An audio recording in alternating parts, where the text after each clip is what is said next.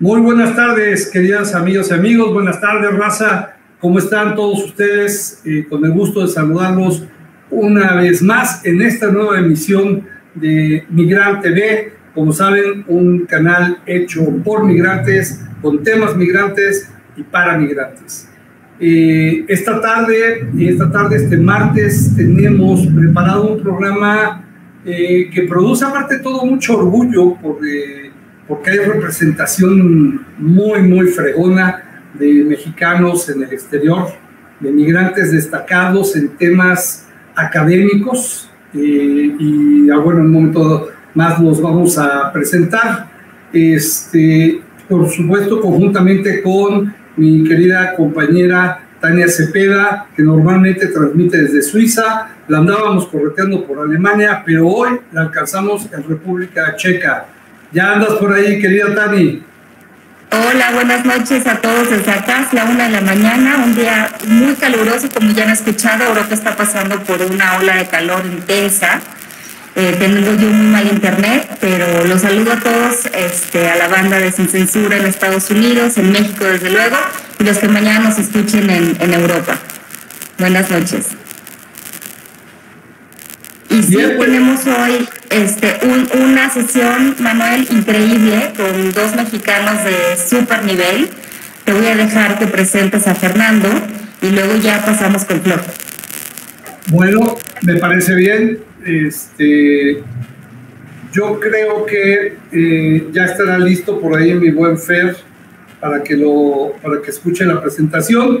Estoy hablando de un paisano mío, hidalguense, por cierto. Él es oriundo de Tulancingo, es un amigo ya de varios meses, prácticamente un poco más de un año, que ha sido sumamente generoso en términos de estar con una apertura total para colaborar con temas educativos de aquí del gobierno del estado, con temas de migrantes. No es la primera vez que tenemos contacto. Y bueno, pues mencionar que Fernando de la Peña Llaca es un ingeniero en cibernética y sistemas computacionales, que se convirtió en contratista del departamento de la NASA, además de que también vende componentes de naves espaciales a esta agencia y también al Departamento de la Defensa de los Estados Unidos.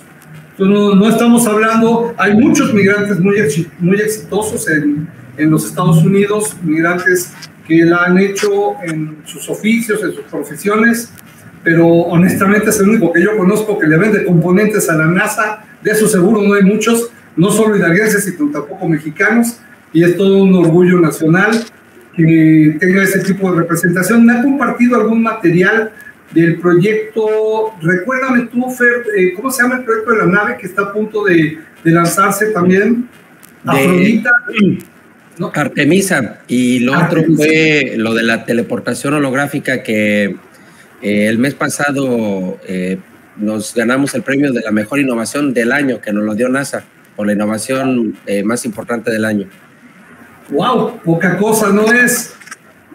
Imagínense, ya temas de teleportación holográfica, que de alguna manera, bueno, pues es, tú lo explicarás mejor seguramente, no es realmente mover una persona de un lado a otro, pero sí su imagen holográfica, supongo que como si fuera en tercera dimensión o algo por el estilo, ¿no, Fer? Sí, mira, la forma más sencilla, imagínate que en lugar de que ahorita yo te vea por medio de una pantalla, pues te puedo ver como en las películas de Iron Man o todas esas películas de ciencia ficción o de la Guerra de las Galaxias. En 3 dimensiones te puedo ver con ese volumen, puedo interactuar contigo, tú puedes interactuar conmigo, construimos persona a persona en lugar de estar limitados a una pantalla de computadora.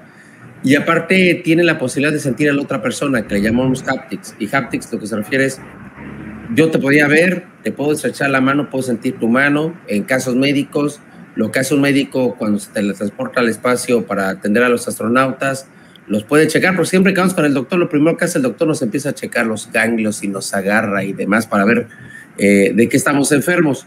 Y eso ya lo pueden hacer con la tecnología de nosotros, que puedan sentir en algunas cosas, como por ejemplo las manos, y también que puedan ver a la otra persona. Y es tan real que tuvimos a una astronauta impresionada que le dijo a un al cirujano de NASA. De repente, ella está en la estación espacial, imagínense, casi un año encerrados en algo que es del tamaño de una cancha de fútbol, y siempre ves a las mismas personas y todo, y de repente se le aparece este doctor Joe Schmidt, un cirujano de NASA como holograma, enfrente de ella, no se lo esperaba, y en su mente pensó que era una persona real, y le dice, oye, vete para atrás, estás invadiendo mi espacio personal, y después se quedó analizando como 3-4 segundos y se rió, dijo, no, dice, si no estás aquí, dice, eres un holograma, pero para darte una idea de qué tan real es la tecnología,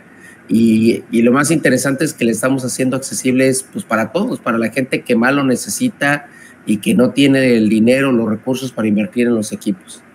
Impresionante, impresionante en verdad, Y bueno, pues esta es una muestra de lo que un mexicano está haciendo fuera de México, está haciendo en el extranjero, y de lo que puede estar aportando a la ciencia, a la tecnología, a la medicina, a tantos, digo, no sé, los alcances de eso pueden ser verdaderamente increíbles, ¿no?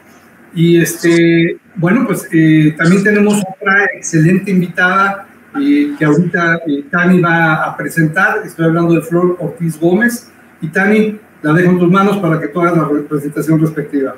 De hecho, ya échenos a Flor a la plataforma porque me gustaría mucho que ella se presente.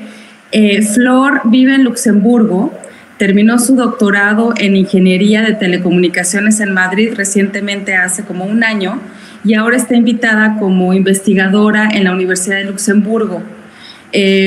Flor es compañera nuestra de la red que tenemos de 4Tistas en Europa, y me gustaría mucho que nos cuentes, Flor, qué es lo que tú haces para que lo escuche también Fernando. Son dos mexicanos súper exitosos en diferentes zonas del mundo, pero trabajando más o menos para el mismo tipo de ciencia.